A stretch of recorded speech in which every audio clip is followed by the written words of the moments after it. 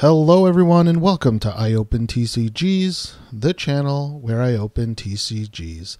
I know, I said Flesh and Blood was coming soon, but my Flesh and Blood boxes were delayed unfortunately. But I happen to have another case of Sorcery Contested Realm. So we are on episode number 13 for our chase of season 2. We're looking for the Step Curio. Again, as I always say, if you haven't seen any of the previous episodes, I suggest you do. There's quite a lot of them, but it kind of helps you understand the journey. You know what I mean? The mindset. If anything, you can watch the last 6 episodes because they all kind of are case by case. I went a little crazy, okay? I went a little crazy. And I actually was planning to make one really long video and open an entire case instead of separating it into different episodes, but I ultimately decided against that because I kind of wanted to open a whole case, but I wasn't sure if I wanted to spam everybody with 6 more episodes, you know. But we are going to do it episode by episode just in case. I didn't really plan to be opening for the long haul, I guess. I did turn up the brightness in this room, and I feel like it's too much. Give me 1 second. I know I can cut all this stuff, but yeah.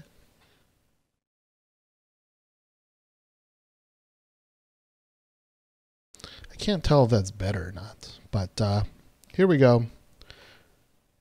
We got our first card, which is the Gilded Aegis. Our first unique. Here we go. It's crazy that it actually, I can see my phone now. I kind of changed it so I can see my phone, and it looks really good through the phone, but for some reason it's so bright on my screen, my computer screen. Don't know. Well, let's hope it works out. For our second pack, we have another unique. Very, very different than our last cases where we were getting the uniques really, really, really late. I am interested in pulling a foil so I can kind of see if this is a front half or a back half. Maybe I won't find out for a little while. 3 packs, 3 uniques. We got ourselves an Immolation for our third one. So far, not great. Not great to use 3 of our chances on those cards, but hey. If you're new to the channel, welcome, welcome. I am at this point kind of, okay, I'll make that point later. 4 packs. We got a Naked Man on the front. And we got a Naked Man for our uniques. And you know what that means, baby. We got ourselves a Philosopher's Stone. Fuck yes. All right. Whenever you pull the stone, that means everything else in the case is gravy, and I love that feeling, especially getting it early. Love it so, so much. But yeah, I was going to say at this point, we're opening sorcery for the EV, you know, to open enough so that I can sell, so that I can buy more boxes. Because like I said, the goal is to open. What is going on here? 5th pack, 5th unique, Ultimate Horror. Oh, I just love the art on this one. It's like sometimes an artist will just go fucking ham on detail, and this is the definition of let's just go ham on the detail. I love it. But yeah, I know there are some other box openers that maybe talk about playing the game and admiring the art, which I do sometimes. Okay, 6 packs, 6 uniques. And we are getting some that I was not getting in the previous master case I opened. So in the first 12 episodes, I don't even know if I pulled a Baldass, Captain Baldass, or a Doomsday Device. We're getting some different ones here. And for our first foil, okay, so this is a 1, 2, 3, 4, 5, 6, 7. That's a kind of a weird one. That's like a middle. So I'm not really sure what type of box is going to be, but we got ourselves an earthquake foil. Something that we have seen quite a lot, but it is an elite, so I will take that. All right, next pack here. Are we going to get our last unique? We are. Cerberus in Chains. Again, another one that I just really did not pull in the last master. So, again, if you don't know, sorcery, very, very clumpy in all respects. Just clump city in everything. And for this, ooh, okay, hold on. Let me count real quick. 1, 2, 3, 4, 5, 6, 7. So this is the 7th slot, which is weird again. But I say ooh because this is a foil that I need. I've opened a lot of boxes and I've only ever opened one of these. So very happy to see that. Because at this point, if I can open the rest of the foils that I need, that would be so nice. That would be so nice. All right, man. This has been pumping. It's crazy that all 7. See, I've never seen that happen. All 7 uniques were in the first 7 packs on the right side. I have never seen it happen. It's gotten close before. Like I've definitely pulled like 5 real quick, but never all 7. All right, well, unless this is an error pack, we know there's not going to be another one there. So now it's on foils. Again, there are 9 foils that you get usually in a box. I would say 97% of the time it's 9 foils, but I have had boxes with 8 and I have had boxes with more by accident. And I don't mean the extra one was a curio. But I think there was a box I got once with like 14 foils in it. It was just really weird. So, clumpy, mistakes, but a very interesting start. Very interesting start. So what I have started doing is instead of buying master cases, which again is like it's 2 cases together in one box, for 12 boxes total, I'm now just buying 6 boxes. And that is to kind of try and mitigate the clumpiness. I know if I get a really good clump, the master case might be like the best thing in the entire world. But when you get a bad clump, that's also not good. So to kind of spread out my luck, I've been trying to, like I'll buy a case and then later on I'll buy another case. Spread it all out. But it has been a lot harder to sell the cards. I think I mentioned that a couple times before, and it's still true today as I'm recording this. Honestly, I wasn't supposed to open this case. It was meant to be put it in the closet, and just in case Team Covenant runs out of beta, that's what this one was supposed to be. But my flesh and blood situation is all fucked up. And now I'm here. Now I'm here. But right now, we are an empty-ass city. We pulled the 7, we pulled the 2 foils, and it is nothing else at all. That's kind of what happens. That is kind of what happens. I am recording this a couple days after I recorded the first 12 episodes. But I'm trying to only upload 2 episodes per day, so it might be a while before we get to this one. But please let me know. Again, I haven't heard anything bad about the up top camera versus the down below camera, so that's good. I am a little worried about this video specifically, But it might just be because my computer monitor's brightness is turned way the fuck up. I think it like reset or something and it put it in like super bright mode. I don't know.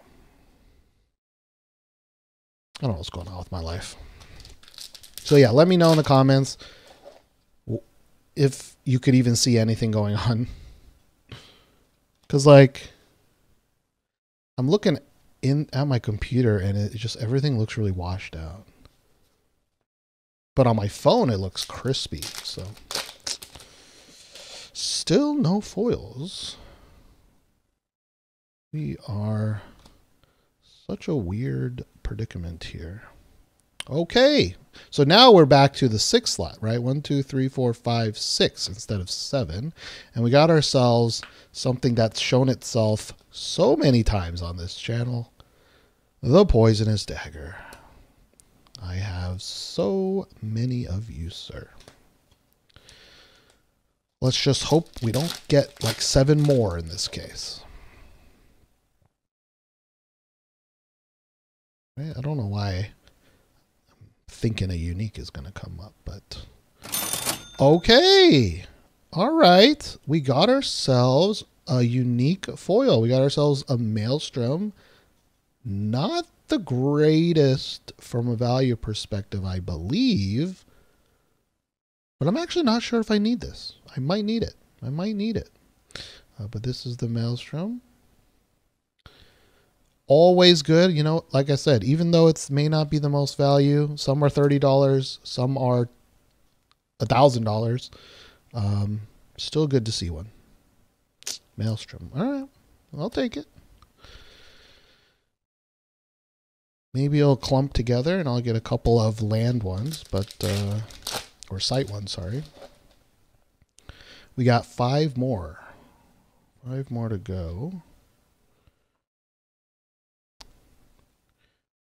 Okay, I guess it's all the top ones, or this is the first half of the print run since everything's in the 6th position. We have Monster Hunter. I don't get this one too often. That's why I kind of stared at it for a little bit. I was like, what is that? Monster Hunter. And yes, every foil is full art on the back. I know I just flipped over only the Maelstrom, but ooh, this card's been pretty dinged up in the corner there. Right. And there. I am due for a curio, and I feel like because I know I'm due for a curio, I'm definitely not going to get one. But it has been over 50 boxes since I've opened my last curio, so you know what?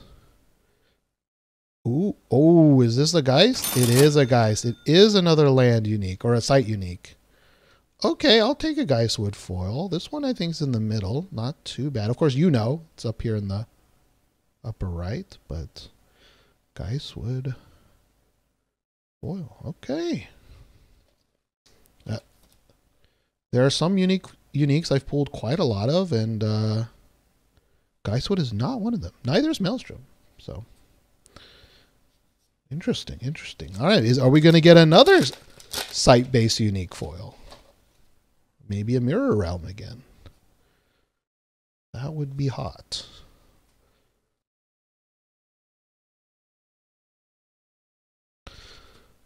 Oh man, getting 2 foil uniques and a Philosopher's Stone in a box, that's a fucking crazy box. Now I want to open the rest, because if it's clumpy in the good way, this could be insane. Or this could be the only good box in the case and the rest is poo-poo. That has also happened. But let it be known that this is an insane box right now. It's an insane box that could have been even crazier. Imagine if these were foil cores or even a foil stone. Or I got another core here. Like, the high roll, man. In this game, the high roll is insane. All right, nothing here. So we have 3 more foils maybe 6 more packs. Get the Hounds, Wall of Ice. In there. All right. Windblast. Brittle Sphinx, some more nudity there. Game does love nudity.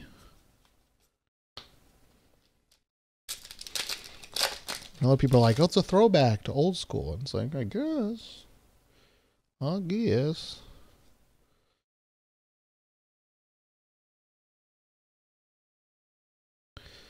Ooh, this is going to be that crossbow, isn't it? Yes, it is. We got exceptional True Sight crossbow, the orangiest of all orangey cards here. I think I might need this one too. So you know what? I'll take that. Could be wrong.